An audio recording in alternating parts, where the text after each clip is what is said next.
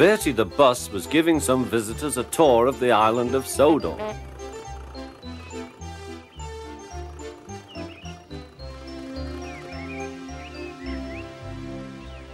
It was their last afternoon, and Edward was preparing to take them to meet Bill and Ben. He found it hard to start the heavy train. "Did you see him straining?" asked Henry. "Positively painful," remarked James. "Just pathetic," grunted Gordon. "He should give up and be preserved before it's too late." "Shut up," burst out Duck. "You're all jealous. Edward's better than any of you." "You're right, Duck," said Boko.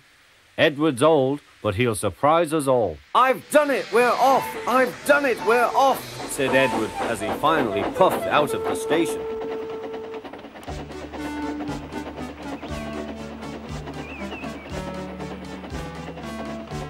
Bill and Ben were delighted to see the visitors. They loved being photographed. Later, they took the party to the China Clay Works in a brake van special.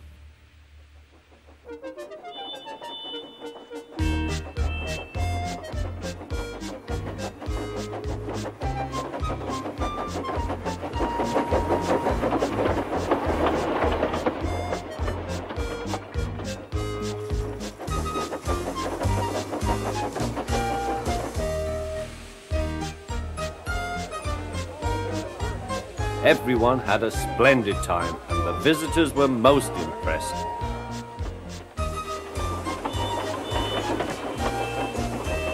Then Edward took the visitors home.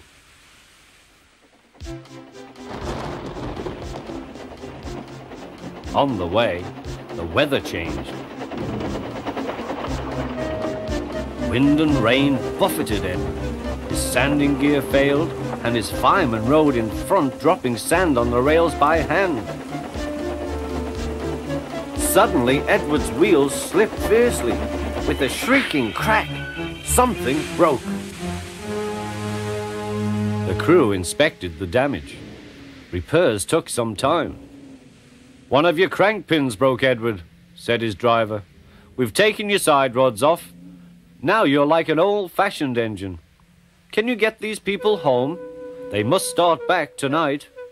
"I'll try, sir," promised Edward. Edward puffed and pulled his hardest, but his wheels kept slipping and he could not start the heavy train. The passengers were anxious. Driver, fireman and guard went along the train, making adjustments between the coaches. "We've loosened the couplings, Edward. Now you can pick your coaches up one by one, just as you do with trucks." "That will be much easier," said Edward. "Come on," he puffed, and moved cautiously forward. The first coach moving helped to start the second, and the second helped the third.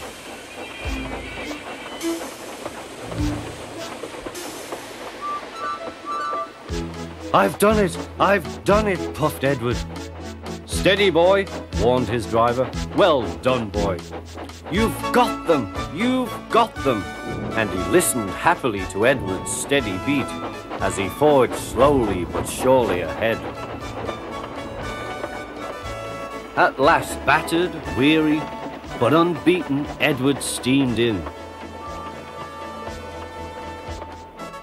Henry was waiting for the visitors with the special train. "Peep, peep!" The fat controller angrily pointed to the clock, but excited passengers cheered and thanked Edward, his driver and fireman. Duck and Boko saw to it that Edward was left in peace. Gordon and James remained respectfully silent.